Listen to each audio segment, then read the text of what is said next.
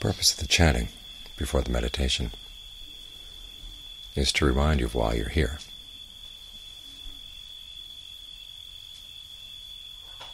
We're all looking for a true happiness, a happiness that takes into consideration the happiness of others as well,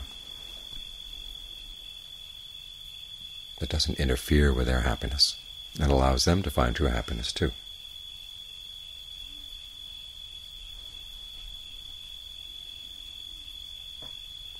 And the chant on karma, or our actions, reminds us that happiness is something that comes from our actions.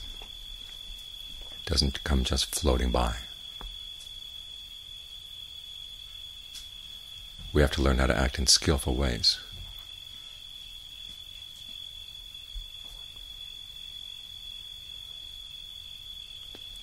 Because happiness comes from knowledge.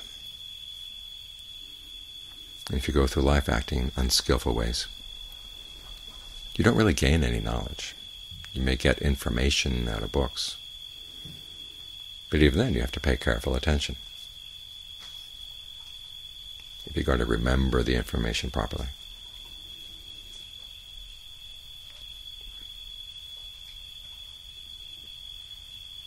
And you have to pay careful attention to what you're doing to see if you're putting that information into use in the proper way. We suffer because of our ignorance. The end of suffering comes from knowledge. So we're trying to create the conditions for knowledge.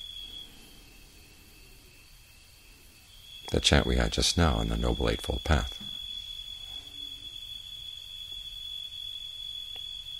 gives a whole set of conditions for how you can give rise to the knowledge that can free you from suffering.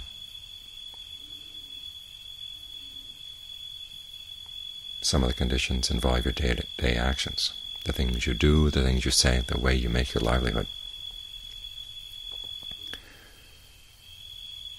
Because if you act and speak in harmful ways, if your livelihood depends on harming others, you tend to deny the fact. And wherever there's denial, there's ignorance.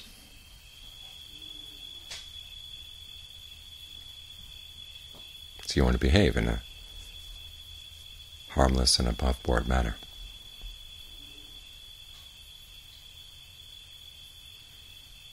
And then you want to steady the mind. That's what the last three factors of the path are about. Right effort, trying to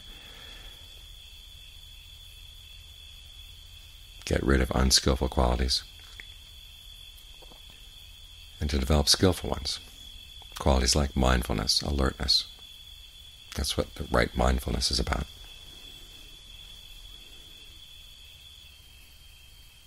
Finding a frame of reference right here in the present moment where you can watch what's actually happening right here, right now. Because the cause of suffering doesn't lie anything far away at all.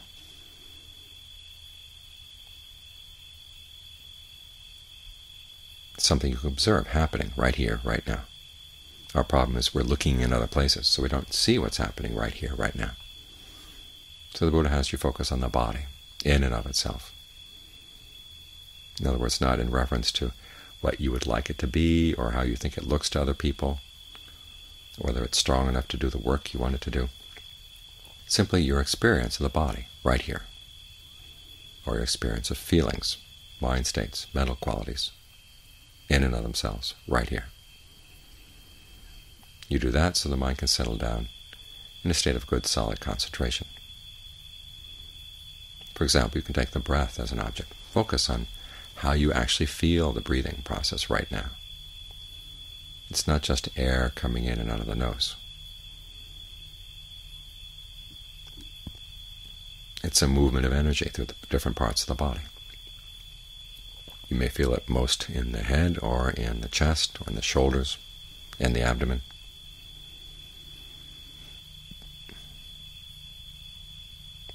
In front or in back.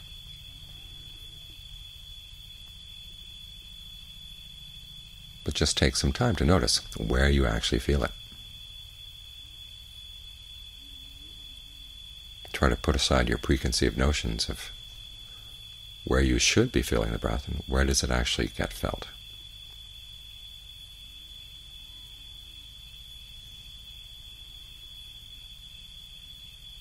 And then notice what kind of breathing feels good. Those different sensations you feel in the body. Can you notice when they tell you that you've been breathing in long enough and it's time to turn around and breathe out? What are the signs?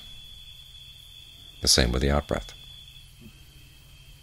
At what point when you breathe out are you beginning to squeeze the energy out of the body?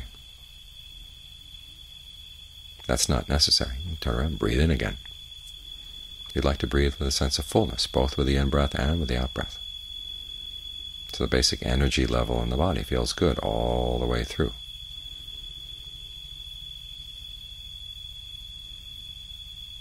And the breathing process doesn't harm it. Doesn't put undue pressure on it.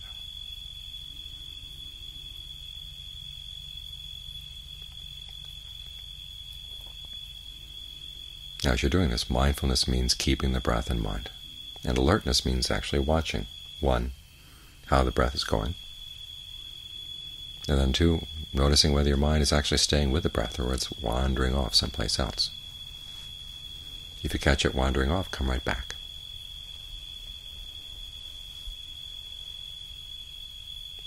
This is one of the functions of ardency, which is a quality we need to bring to the meditation. The other function is, while you're with the breath, try to be as sensitive as you can be to how the breathing feels. The more sensitive you are, the easier it is to settle down, to find a rhythm and texture of breathing that feels really good. And the more you'll see, the more you'll know of what's going on.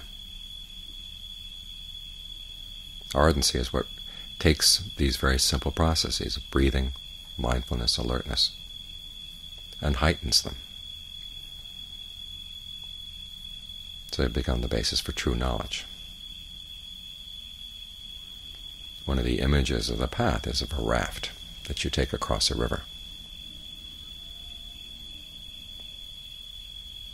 If you've heard of the image before, you know how it ends. That when you get to the other side of the river, you don't need to carry it with you.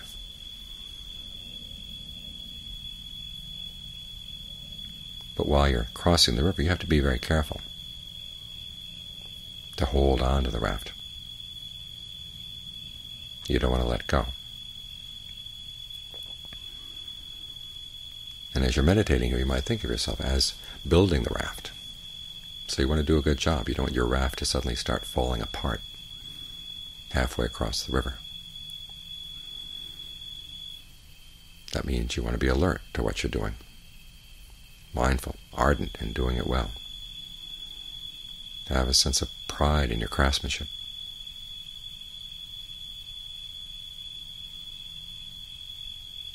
When you breathe in and breathe out, don't throw the breath away. Think of each breath as an opportunity to notice how the mind is staying in the present and how the breathing feels in the body. Because sometimes a rhythm of breathing that feels good for a while may suddenly start not feeling so good, and you want to catch that in time. If you don't, the mind will start getting irritable and will start looking for other places to go. So give it your full attention, your whole awareness, your whole heart as well. Because we are in this for happiness. It's not just an intellectual exercise.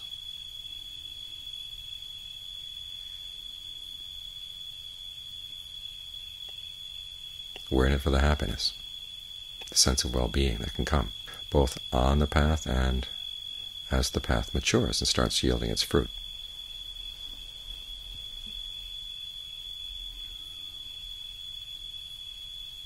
This is what ardency means, giving it your whole attention and giving it your whole heart.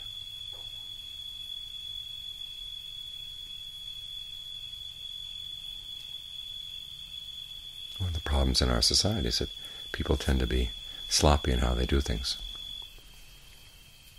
There are very few people who develop crafts anymore. In the old days, the Buddha would talk about comparisons with being a good cook, being a good musician, being a good athlete, soldier, all of which involve skills. So as you meditate, you might want to think about skills you've developed in the past, what kind of qualities of mind you had to bring to them. there had to be desire, the desire to do it, and also the desire to do it well. If you focus too much simply on what you wanted at the end of the process, you'd often miss the steps of the process that were supposed to get you there. So you want to fine-tune your desire here. You want to stick with it, and be intent on what you're doing, and use your ingenuity. If you find that something is not working out, try some changes.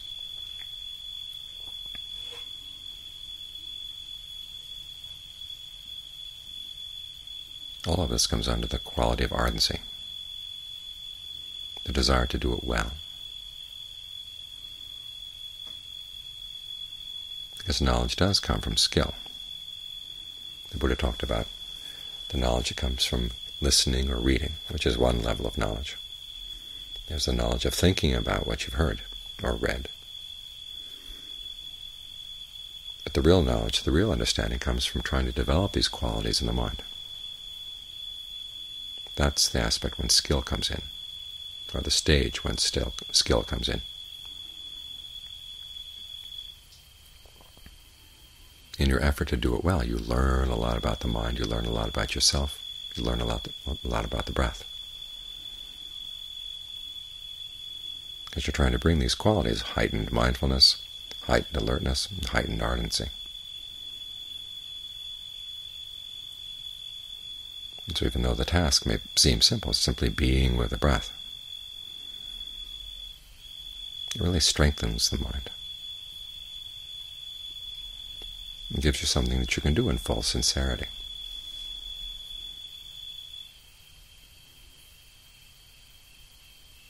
Remind yourself that you really do want true happiness. And here's a path that's totally harmless.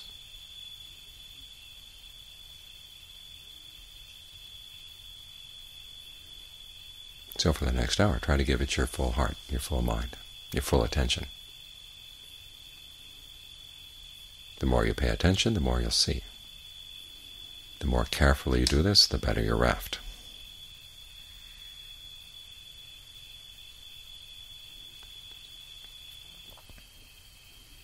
This is why the Buddha said his duty was simply to point out the way, because we learn about the way through doing it, through developing these qualities as we try to get more and more skillful.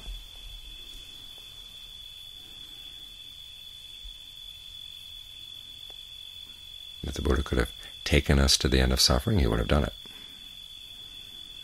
But our problem is that we approach life with ignorance, which is a lack of skill.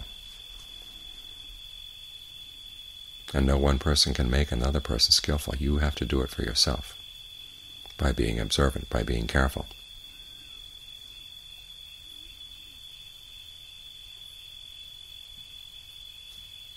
Noticing what the results are as you do something, and then if you don't like what you've got, using your ingenuity and trying to change.